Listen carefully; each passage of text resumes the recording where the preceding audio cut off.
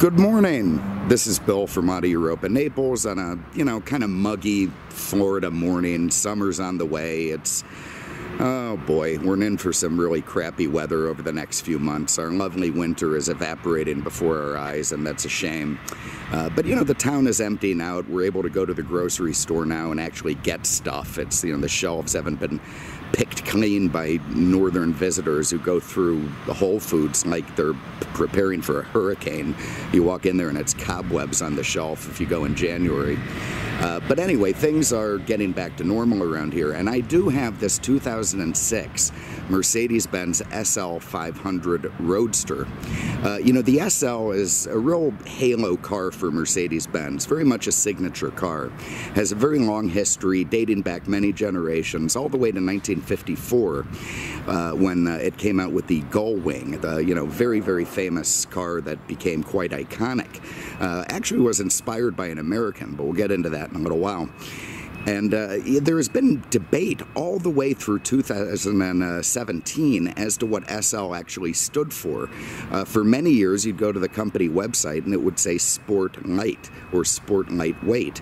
Well, in 2017, they went through the archives, they came up with some kind of find, and it is now determined to have been a Super Light. So that is what SL stands for. Mercedes-Benz has a bit of a troubled history, not quite as troubled as BMW, but still kind of troubled.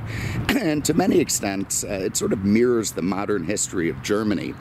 Sometimes they're very unfairly criticized for being war collaborators and, Nazi supporters, which of course is true. I mean, it would be like saying General Motors, had nothing to do with the American war effort. I mean, Germany is at war. Mercedes-Benz is their biggest car maker.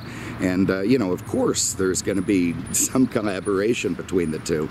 In fact, Hitler himself was buddies with some assistant director at Mercedes, real good buddies, so much so that he was picked up at the prison in 1924 where he had served a stint for something by one of the associate directors of Mercedes. Probably looked a little bit like the scene from the Blues Brothers where Elwood traded the Cadillac for a microphone. But anyway, I digress. If you go back to the start of Mercedes-Benz, it all begins with basically two guys and then a few ancillary guys. And one of them is, of course, Carl Benz, a very brilliant young man who came from very humble roots to start what is probably the most important car company in the world. And then an industrialist named Gottlieb Daimler, who had a good buddy named Wilhelm Maybach. That's a name you might recognize.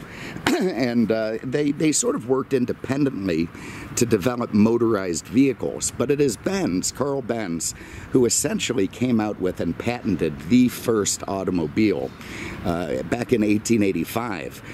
Which, of course, is an epic landmark in the evolution of mankind, if you will. And that automobile used some fairly important modern stuff, like rack and pinion steering, tube frame, internal combustion engine, water cooling, really modern things that are still being used today.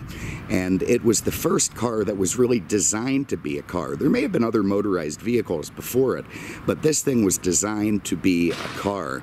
And as a result, Mr. Benz is credited with coming up with that. A little bit of an interesting story.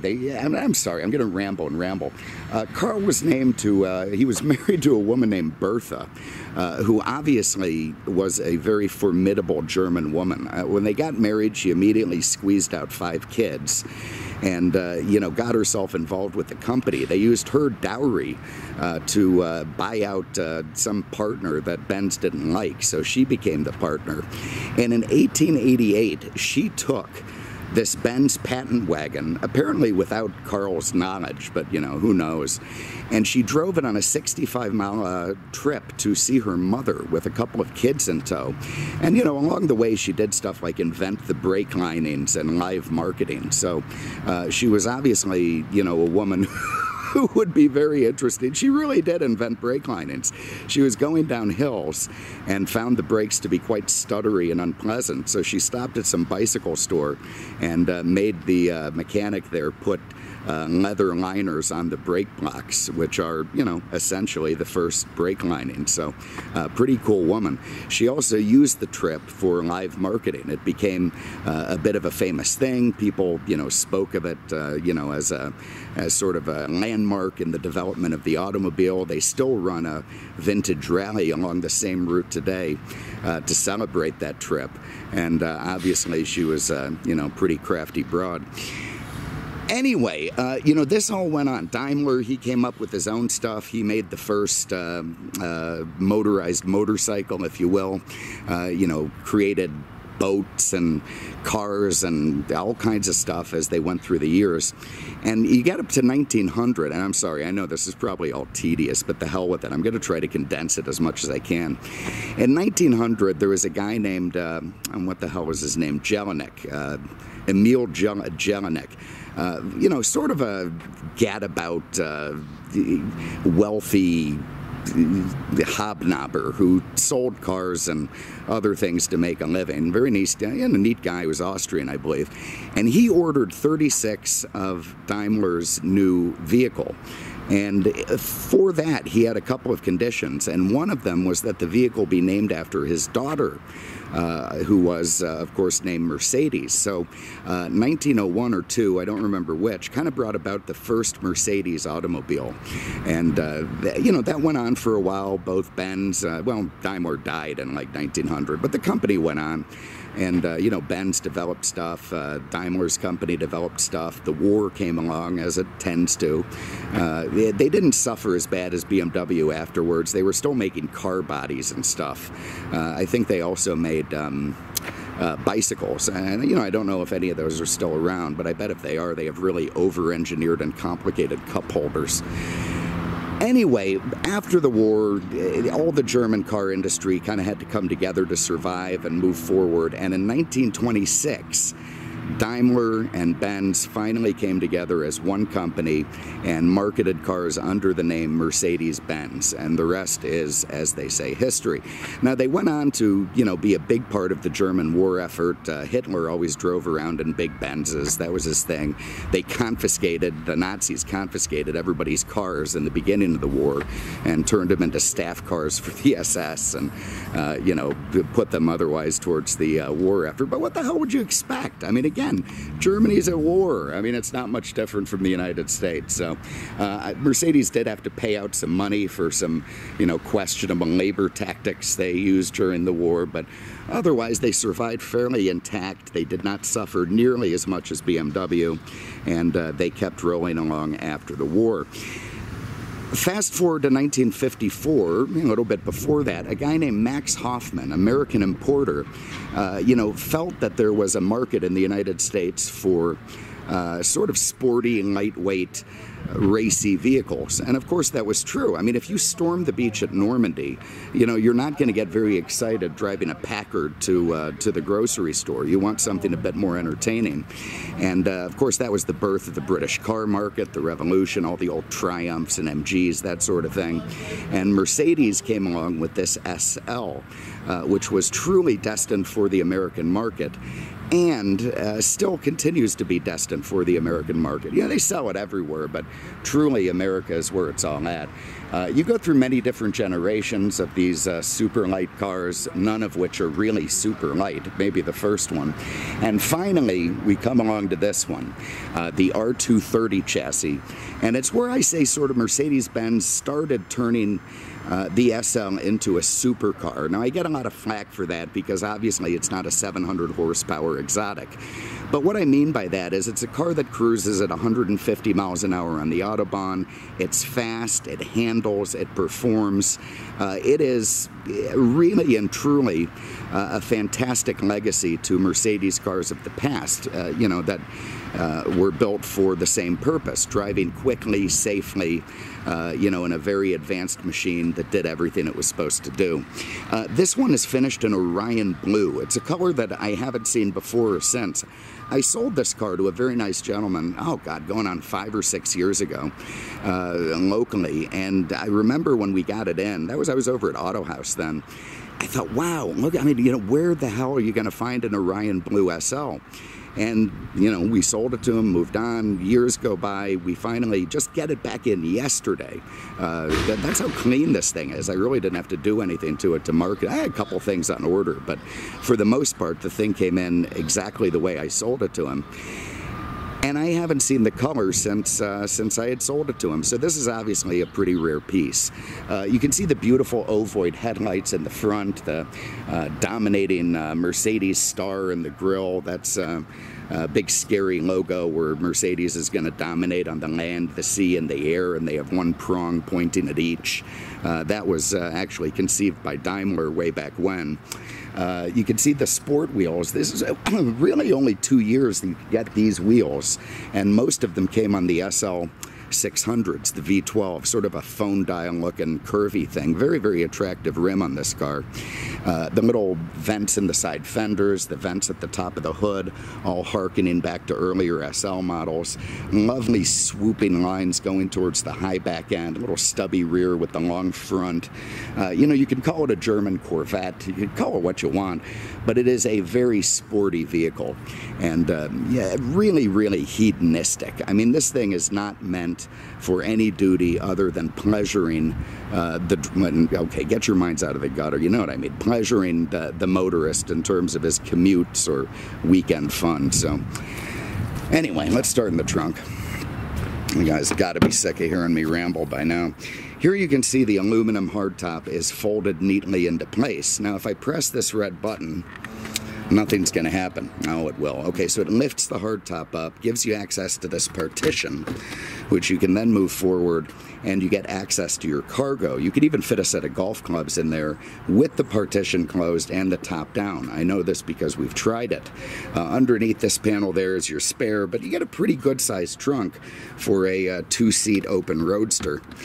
Get that partition back into place. It has to click these little micro switches on each side so it knows everything's good. You can put the top back down and close the trunk, which will suck itself down automatically. Have a look under the hood.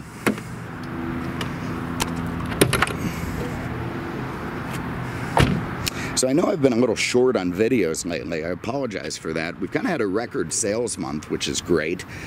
Cars are flying out of here at the new location, which is quite comforting. It was getting to the point where I was making soup out of ketchup and water, so at least we're eating hamburgers again.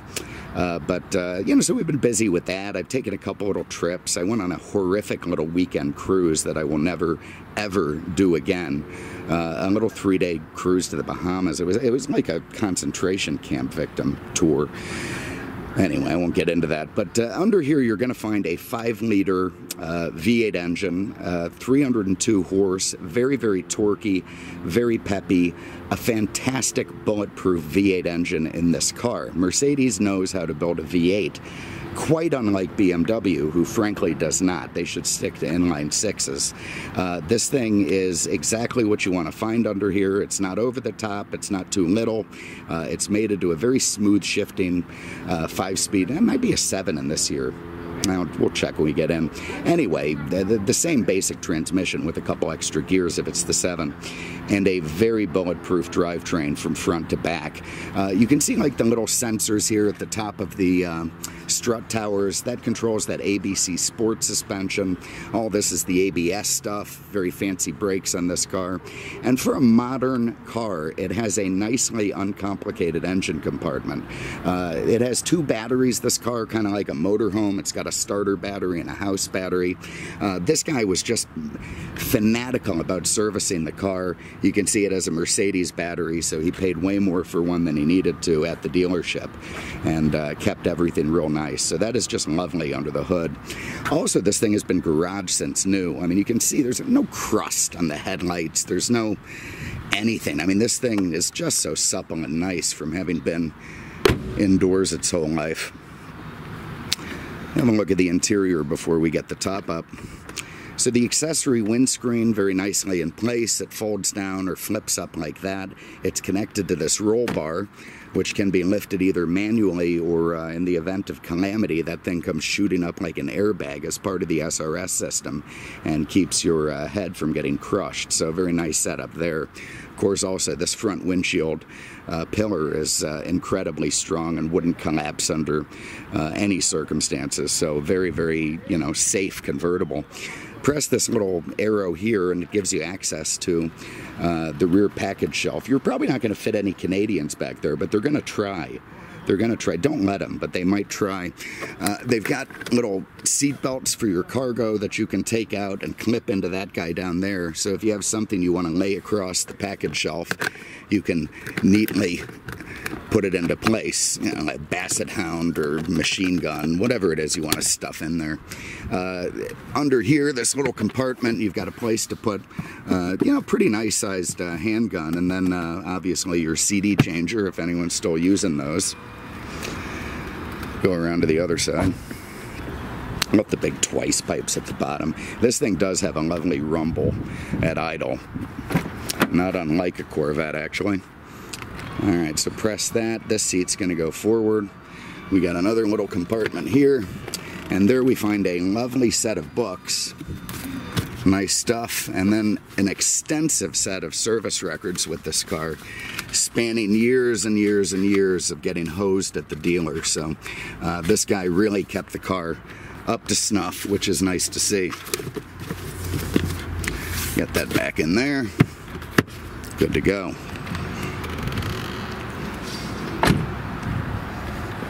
Let's see if I can get the keys out of my pocket before we get in.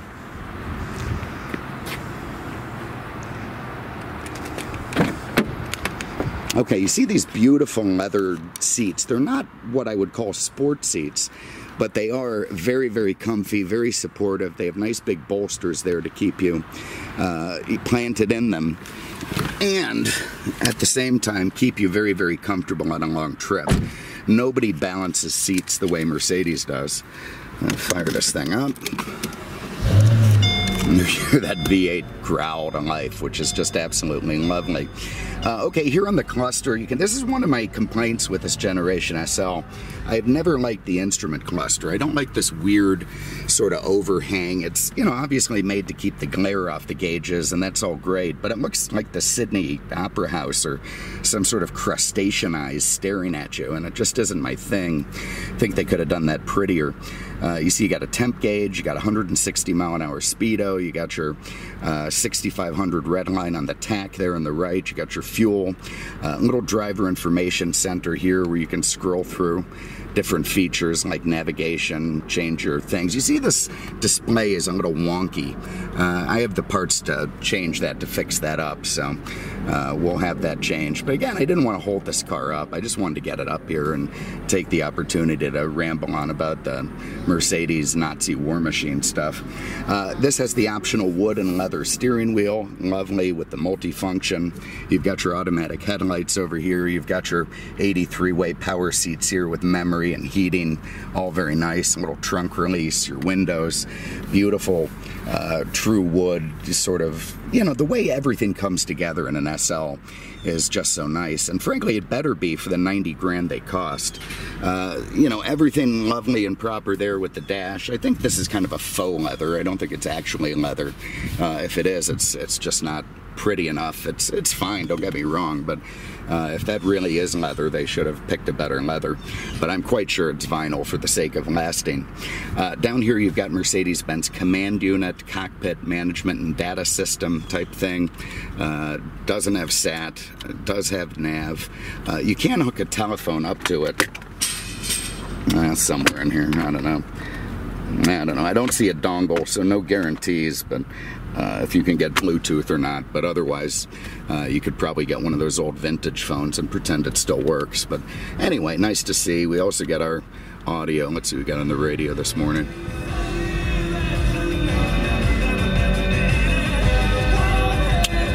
What the hell is that? Tears for Fears? I don't know, maybe a little too hippie for me. Jack, that's the single CD. Oh, Tears for Fears is fine. We've got these overcomplicated cup holders. Lovely, still work smooth. Probably means they were never used. You've got your automatic climate control here. All very nice stuff. Very lovely wood and leather shifter. Comfort and sport setting on the transmission. Let's see what we have for gears. We'll answer that question. 3, 4, 5, 6, 7. Okay, so it is the 7-speed in this car. They were using the 5 in the AMGs because of all the torque. I think it's kind of a more is sort of brutal tranny, that 5-speed, but this is going to be fine for this engine and for gas mileage. ESP, electronic stability program, that's your traction control in the car. With this airmatic system, and I'm pretty sure it's all hydraulic, not air in this car, you can raise the car and lower it if you have ground clearance issues. So I press that once. You see ABC, that's active body control, vehicle raising. We press it twice, and this thing's gonna sky like Bigfoot. So let's get outside so you can have a look at that. Yeah, have a look at that. So now you're ready for a monster truck rally in this thing. When I go to the auction sometimes and, you know, see one of these cars, I leave it in that setting because frankly it looks ridiculous and I think it might freak people out. So maybe I can get the car for a better deal. I also use it when I'm loading the car onto a truck because famously everybody scrapes the front bumpers on these things. So if you need a little ground clearance, that's the way to go.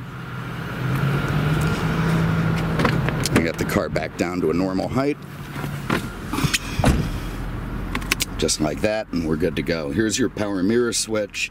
This is a motion sensor turn off, so if the car's getting towed, God forbid, you hit that and it won't set the alarm off going down the road. ABC Sport suspension. That's gonna, again, active body control. This is gonna stiffen up the springs. It uses a series of hydraulic struts, if you will, instead of traditional coilovers. So it will, with high pressure, fill up those struts to change the dampening all over the car independently of all the other struts. And what that's doing is keeping the car incredibly level. So if I'm taking a super hard left turn, it's going to pump up the right side to keep the body even.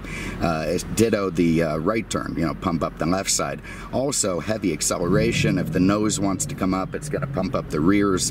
Heavy braking, it's going to pump up the fronts. Doing everything it can to keep the car smooth and level so your champagne glass stays, you know, nice and dry, or you don't spill your coffee everywhere. You get a little glove box over here. There's our quick guide books. Back here is the flapper for the top. Real quick, I can run the roll bar up using one of the buttons there. Looks better without the windscreen attached. Some guys run around like that with that up to look sporty. I don't, but some guys do. And otherwise, all very nice stuff there. If I want to run the top, I just push down on this flapper. You see the trunk will come up from the reverse. Everything folds forward.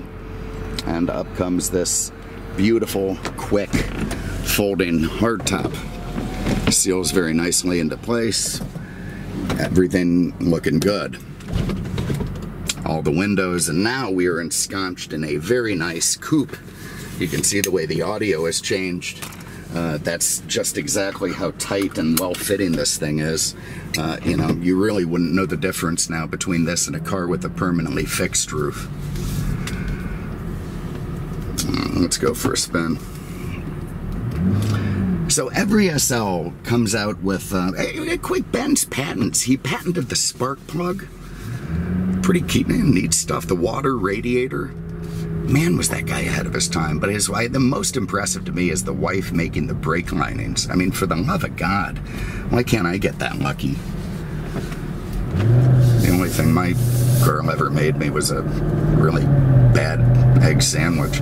Anyway, going down the road in an SL is absolutely lovely. I mean, you just feel in command of the universe. You've got all this power under the hood. You've got incredibly responsive steering. You've got a suspension that's beautifully connected to the pavement. And at the same time, you feel luxurious. It's not overly stiff. You know, the only car I could compare it to in terms of its versatility is the 911. And I don't mean like the track 911. It's just a standard 911, which is the kind of car that you can, you know, drive to Whole Foods and pick up a overpriced roasted chicken, or, you know, take to the racetrack and turn in a pretty competitive time. The SL is like that. You know, it doesn't have exactly the same track credibility as the 911, obviously, but it has probably more Autobahn credibility in terms of being a grand tourer. You know, taking a German orthodontist to work at 150 miles an hour so you can get crabby with the nurses. Listen to that thing howl. incredible. I mean, what a lovely, smooth, beautifully running car. I mean, absolutely connected to the driver. You just feel this, again, it's heavy. I mean, you feel the substantialness of the vehicle, but it does such an incredible job of feeling nimble at the same time, and that's just good engineering. We're going to get into the sun. So look, anyway, I've gone on too long, so I'm going to wrap it up. But I can tell you that this particular SL is a standout among standouts. I mean, the way this has been maintained, the color combination, it's gorgeous, and it's the one you should buy. I say that without any hesitation. Mercedes, their history, fascinating. Have a look at it. I read up on it. I mean, it goes on and on and on and on, and it's more complicated than the German word for salad dressing. But it is very interesting to read about. So if you have an interest in this car, give us a call, 239-298-8000, on the web at aenaples.com. Thank you so much for having a look. Let's hammer it. We appreciate it. Oh, yeah. And we'll see you with the next one. Take care.